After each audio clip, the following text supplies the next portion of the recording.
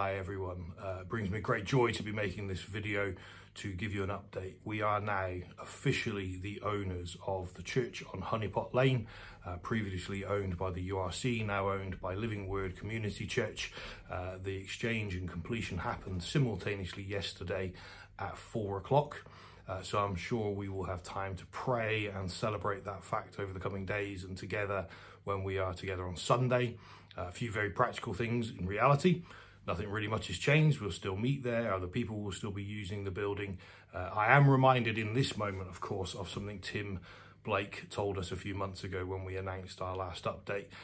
Please don't see this as the opportunity to bring unrequested or unsolicited gifts to the church. This is not a time to start making wall hangings and paintings and a new bench for the outside, or time to empty your crockery cupboards and bring it all to the church for donations. We have a plan. That plan will be shared with you all from the upcoming church meeting, which the date we haven't set yet, but we'll share that with you soon.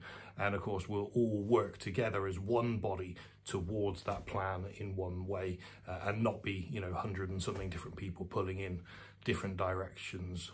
It's good news. Let's celebrate. Thank you, Jesus. Thank you, Lord. We do all of this in your name and for your glory. We're grateful for what you're doing amongst us and in your church in Basildon. So thank you.